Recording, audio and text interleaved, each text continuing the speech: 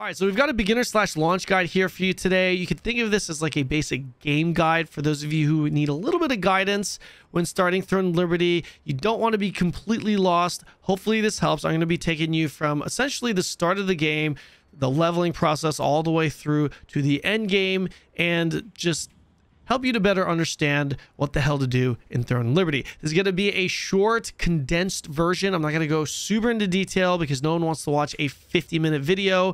And hopefully it helps. And if it does, don't forget to like and subscribe. I'm getting really close to 100k subs. I would really appreciate it. And of course, come hang out with me on Twitch. I'm streaming Throne of Liberty almost every single day to and through the launch. So without further ado, let's begin. All right, so when you start your character, you're going to be level 1. You're going to be at Castleton, and you are simply going to finish your main story campaign quest line all the way to level 50. That quest line is represented by this purple icon. You can also see it here on your quest tracker. But also, if you hit escape, you hit codex, you're going to see it under the adventure tab. As you can see, there are different chapters here, and when you get to a certain point, you are not going to be able to continue your main story campaign. You might have to finish your last level, maybe level up 1 or 2 times before you hit the level requirement to continue to the next chapter. And when that happens, option number 1 is you go to your exploration tab. These are regional quests. As you can see, Golden Ripe Pastures, if I open my map, that is located right here. When you get to the point where you can no longer finish your main story campaign, you're just going to simply go into these exploration tab and just essentially choose whichever quest you want to do. I would highly recommend doing the latest zone that you could possibly do. As you can see, I haven't even done all the quests in Windhill Shores. You don't need to. The later zones that you go to,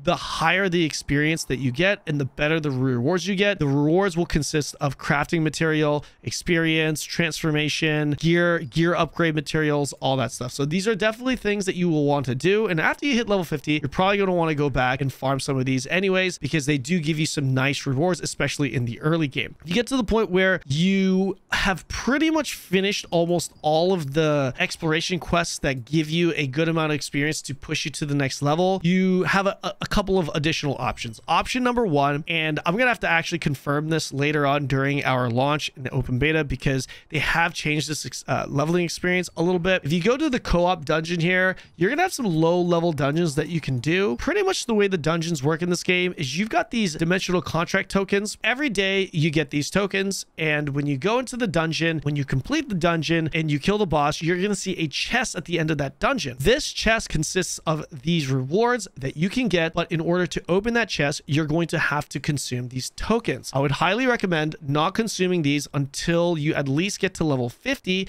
to spend those points on the level 50 dungeons. Instead, you can simply just farm these dungeons, kill the last boss, which will give you a lot of experience, exit out and not loot the chest. This is hands down the best way to finish off any level. I would highly recommend doing that. Also, what I noticed is Roaring Temple here, the level 30 dungeon, actually gives you more experience than the level 40 dungeon. I think the level 30 dungeon gives the most raw experience simply because it takes the longest. Regardless, you can do any of these dungeons and they will give you a significant amount of experience. Now, if for whatever reason these dungeons are not unlocked, then you have another option with these contracts. If you go to any of these cities, some of those cities have contract managers that you can talk to, and these managers will have quests available for you. I'm going to go to Castleton so that I can show you a lower level quest, for example. So we're at Castleton here, and the Castleton contract manager is right over here. If I talk to this person, he has a list of contracts, and these contracts also give me experience. However, I would recommend not burning these contracts, because as you reach the higher level zones, level 50, these contracts are going to give you significantly better rewards that you're going to want to burn your contract rights on, because contract rights are essentially like the dungeon tokens that I mentioned earlier. Every single day, you're going to get 10 contract rights. It's a reset thing, and you can stack up to 60. The only reason why I have a lot right here is because you get additional contract rights as you complete the main story quest line. But generally speaking, you're only going to get them from reset. You get 10 per day, and you can stack up to 60. So I would highly recommend just continuing to stack these up until you reach level 50, which is pretty easily done, and then burn the contract rights on the highest level contracts that you could possibly get. If this is something that you don't want to burn your contracts on, which by the way, these contracts are pretty quick, If you're kind of in a rush and if you're playing casually, sure, you could use this, especially if you're capped. But if you're kind of min-maxing and you're progressing relatively quick, especially if you're a day one guy, then the last option that you have in order to level would be to burn your abyssal contract tokens. These tokens are different from the dimensional contract tokens. These are your open world dungeon tokens. So in the beginning, you will go to Silas's Abyss, which is the first open world dungeon that you will have access to. When you go here, you will kill mobs with these tokens. And as you kill mobs, you will consume these tokens and you will get both Solent, the currency here, as well as experience. And this process takes a little bit longer, but I would highly recommend doing this instead because you're not really losing anything. You're going to eventually have to go to Silas Abyss and grind out some Solent in the beginning anyway. Solent does become a bottleneck in the early game, so you're not really wasting time and wasting resources versus contracts and dungeons. You're kind of wasting those tokens on lower level things that you could have used to yield higher level rewards. When you finish your contracts, you are also going to farm these contract coins. You can use these contract coins at a contract coin merchant. These guys could be found anywhere. These guys, it doesn't matter which contract coin merchant you go to. I know the contracts that you actually get are different per zone, but the contract coin merchants are all the same. You go to this guy and you could just buy these, and you definitely want to buy these daily. This is more growth zones that you can get. I'd be careful with buying the blessing pouch if this is available, just because it's like you can get some nice purples, but at the same time it costs a lot of your contract coins, so just be cautious of that. Also, you can spend more of these contract coins to get these purple recipes. This could be pretty good to trade out your gear, which we haven't really talked about in this video. Just keep in mind, in the early game, these growth stones are really important. I would really recommend making sure you prioritize getting these growth stones. And if you have leftover, which you will have leftover if you're not buying the blessing pouch, you might be able to start purchasing these later on and hope that you get the trait that you want. Again, we're not going to talk too much about the traits in this video. A couple of things that you also want to pick up on a week-to-week basis. If you go to a sundries merchant, you're going to notice that this guy has a Taydel's Tower weekly limit 3 that you can get. So these you definitely want to buy on a week-to-week basis. Again, this might not be in the game in the beginning, but when you purchase this, you're essentially going to get a scroll that will have you kill a boss in the Taydel's Tower that we talked about before, and you're just going to get some nice rewards. The other thing that you want to check out is the guild merchant. The guild merchant will have, you need to be in a guild to be able to do this. They will have nice potions that has a daily limit. You definitely want to be purchasing these. We're probably not going to have the rare ones in the beginning of our game. You'll probably just have the quality ones. So be sure to buy that on a daily basis. And the last thing that you're going to want to make sure you get every single week, when you talk to a sundries merchant, you're going to see this guy offer additional weekly scrolls. These you definitely want to purchase, all 12 of them, every single week. These are very good rewards that you want to prioritize getting. You don't want to miss out on these. These missions will give you pouches, and the pouches have nice little RNG rewards that you can get out of them.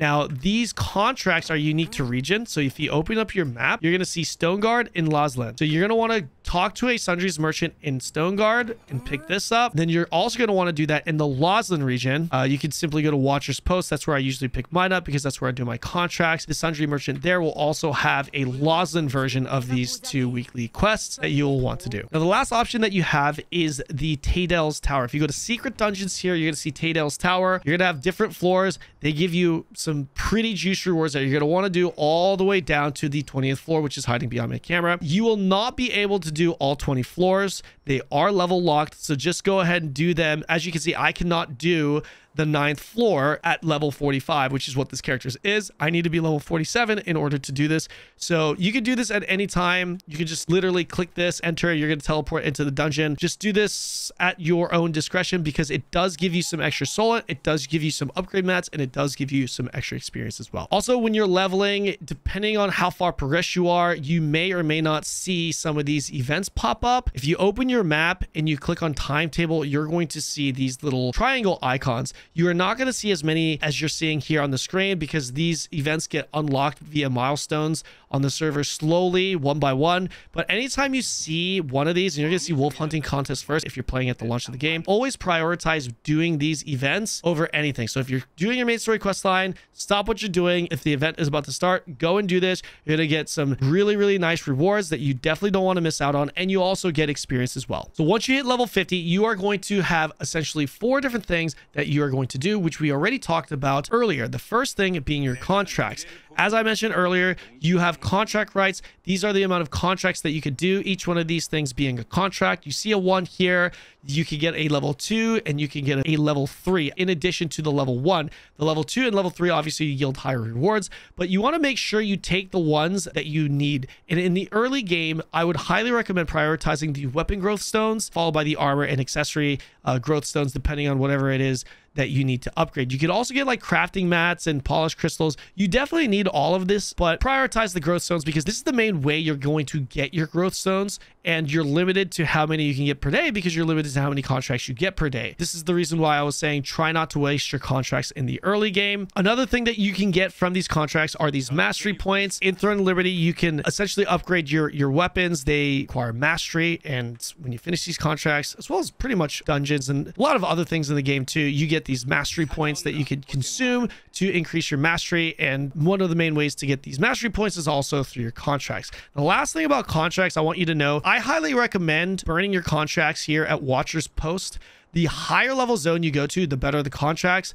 And you could either go to Pure Light Tower or Watcher's Post. I personally like Watcher's Post. Watcher's Post will give you contracts that you will complete either at Phonos or Ruins of Turain. These contracts, in order to really min-max time, I would really pay attention to what you have to kill. For example, this has you kill orcs. This one has you record this. This is actually a super fast one. Some of these are really, really fast. Like they will literally take you less than a minute. Some of them are a little bit longer. You'll just have to get a feel for it, but some of them actually overlap. So this one has you kill orc brawlers, orc archers. Another one might have you kill brawlers and soldiers. And as you can see, that would overlap with this one and this one. So pay attention to the ones that you get, pay attention to the levels and also the actual objectives. If you are trying to save time, all in all, it's really not a big deal because you can finish these relatively quickly. Now, the next thing we have are the co-op dungeons. These are arguably, no, it's not arguably, it is hands down the most important form of progression. You're going to get or farm your gear through these dungeons, and you're also going to farm Lucent via way of traits, which we're not going to go super in-depth into in this video, but just know co-op dungeons, you're going to want to be doing these. And as I mentioned earlier, you get these dimensional contract tokens. You get 900 per day.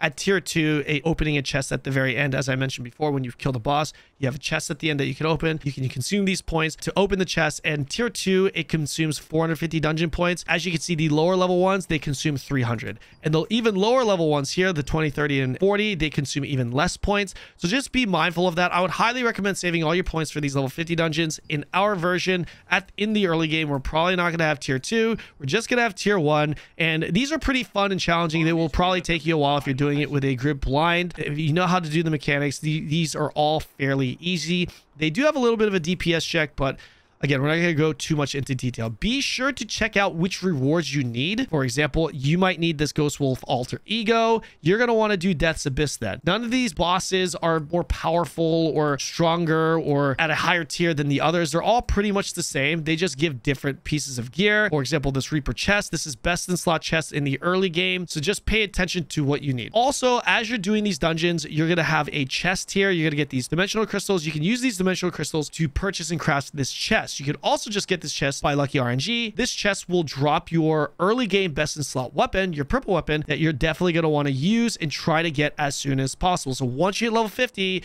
your first priority needs to be, hey, we need to make sure we get these dungeons done. And I'm trying to get, from a vertical progression perspective, you are trying to get both your purple weapons as well as whatever armor pieces you are going for. The next thing that you're going to be doing at the end game once you hit level 50 is farm open world dungeons. And the first open world dungeon that you're going to be farming is Silas's Abyss. You're going to simply go there, kill mobs, and when you kill mobs, you're going to consume these abyssal contract tokens. Once you run out, go farm abyssal contract tokens. How do you get abyssal contract tokens? You'll get them by just playing the game. You will literally get them by doing contracts, by doing dungeons, by doing events, which is the next thing on the list. This is very straightforward. I don't really need to explain much other than the fact that you get a lot of Solent from it. It's going to be your main form of getting Solent. You can get some Lucent and some lucky drops as well. Specifically in Silas, mobs there also drop what's called a Death Soul Shard. When you get 10, when you combine them with these other mats, you will be able to craft certain blue pieces. If you are going for blue gear, you're going to be able to farm them by collecting these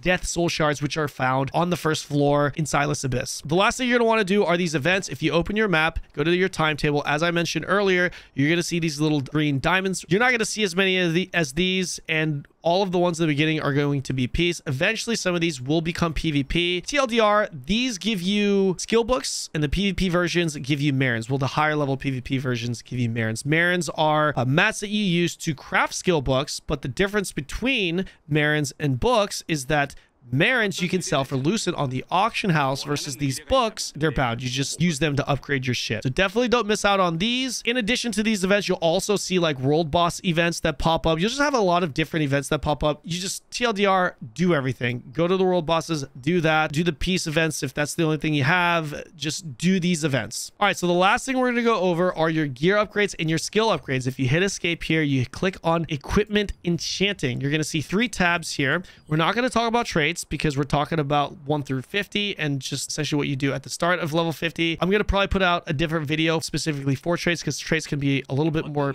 confusing. We're going to first just talk about the level up and the transfer. So in this game, you have different grades of gear, gray, and then a tier above that is green, tier above that is blue, tier above that is purple. Tier above purple is tier 2 purple. As you can see, top left corner of that tooltip, it says epic level 2. We're not going to have tier 2 purple at the start of our game, just so you know that's how it kind of goes up. Here's the process. You're going to have gray gear first. What you're going to do is you're going to consume all of your growth stones to upgrade it to max. Go ahead and do it. Then as you progress, you're going to get a green piece of gear through the quest line. Go ahead and upgrade that to max. However, when you replace your previous gray piece of gear, you can feed that piece of gear into your new piece of gear as long as it's 1 grade above, and this item will then consume or take the experience from that. This is the way it looks. I have this tier 2 piece, and then I have a tier 1 piece, which is 1 grade below, so it's be the same as like a green with a gray that's being fed into the green. I click this, and as you can see, I can get the experience from it. So you're going to start with gray, level it up, go to green, level that up, feed the gray into the green. It doesn't, in the early game, it doesn't really matter what order you do it in. Each item you can only feed once. Doesn't matter whether or not that item is maxed. So if I don't get this maxed out, I can still feed a less than maxed out piece of gear into the new upgraded piece of gear. Although I would just recommend just upgrading it to max and then feeding the max level lower tier weapon into the higher tier weapon. And again, it doesn't matter, like if you're sitting there with a green piece and you're like, is it okay I feed my green growth stones in there first and then feed my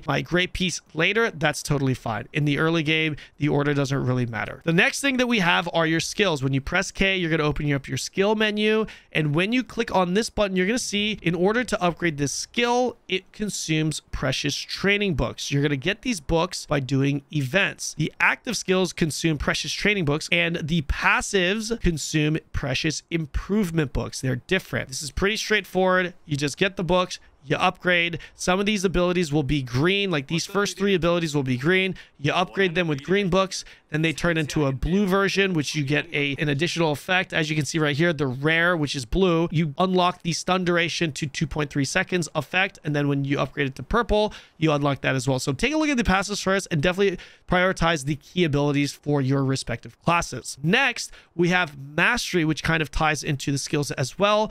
When you click on this button here, you're going to see a mastery tree. Sorry, this is pretty straightforward. All you got to do is just actively use the item. You will passively level up your mastery, and then you will unlock these as you go. The other way you farm mastery is by doing dungeons, by doing contracts like I showed you earlier. You will get these training due items, and these training due items, and when you consume them, they will give you mastery. I actually have some right now. So what I'm going to do, I'm going to show you guys that right here, I've got 95.2%. This one is at 65.9%.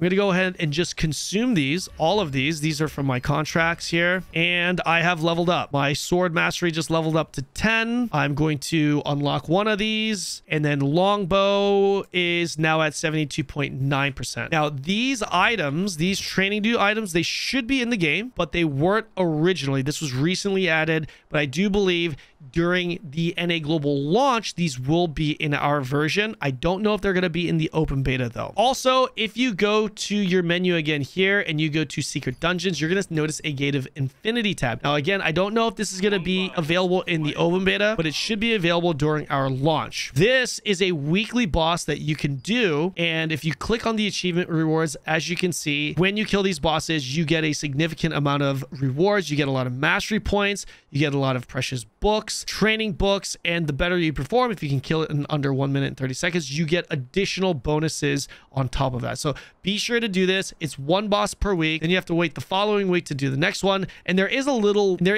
ranking thing here if you do care about how fast you kill it and you want to be a PvE god. If you kill it super fast, your name will be up on the leaderboard as well. That's pretty much it, guys. I hope that helped. Let me know what you guys think in the comment section below.